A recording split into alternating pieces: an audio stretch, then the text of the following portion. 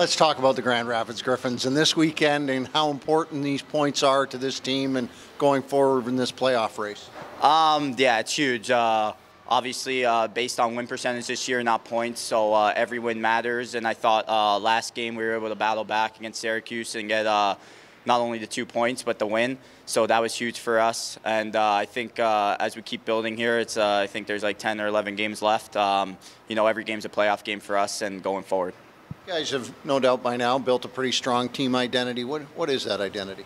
I think it's sticking to the game plan that Greg and our coaches have put into place. I also think it's just outworking teams.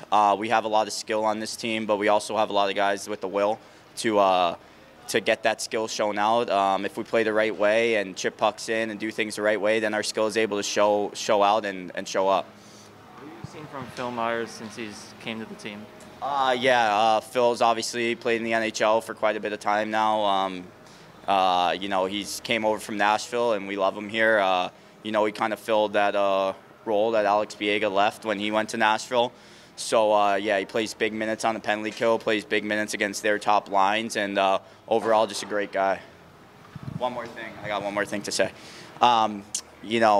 Last time in the media, Brett Cheney came out, said, I might not be the best skater, but there's evidence that shows today after the race that I had beat him.